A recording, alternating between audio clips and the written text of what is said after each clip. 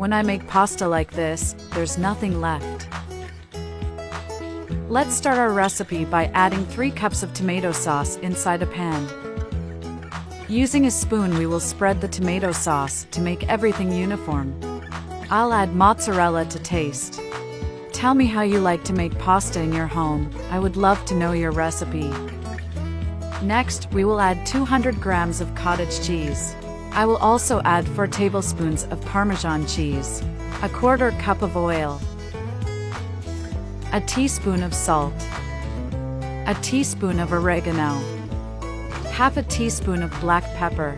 We will take our recipe to the oven at 360 degrees Fahrenheit for 20 minutes. In a pan, we will add a little water, a teaspoon of salt, a tablespoon of oil.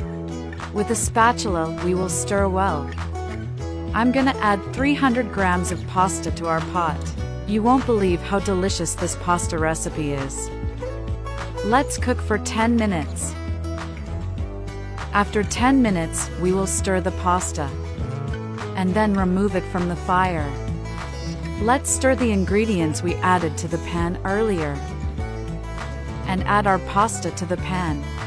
Guys, after I learned how to make this pasta recipe, I never wanted to do otherwise. It's not a very difficult recipe and the result is amazing. I'll add mozzarella to taste. And before I forget, tell me which city you're watching so I can send you a special hug. Today's hug goes to Air Sekera from India. I'm glad you're enjoying our recipes. I'm sure even your family will want to learn how to make this recipe. I'll add parsley to taste. The parsley adds a special touch to our recipe, tells me how you like to use it in your recipes.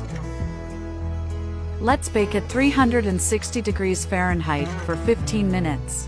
And our recipe was already ready. Look how delicious it was. People, this pasta recipe is the tastiest I've ever learned to make whenever I do share on social networks. All my friends ask me to teach her. It is perfect to take in your family lunch or even in a fraternization with your friends. It looks like our pasta recipe looks beautiful, and the taste of it is also amazing. I hope you enjoyed this recipe. Thank you so much for watching this video so far. I'll see you in the next video. Bye.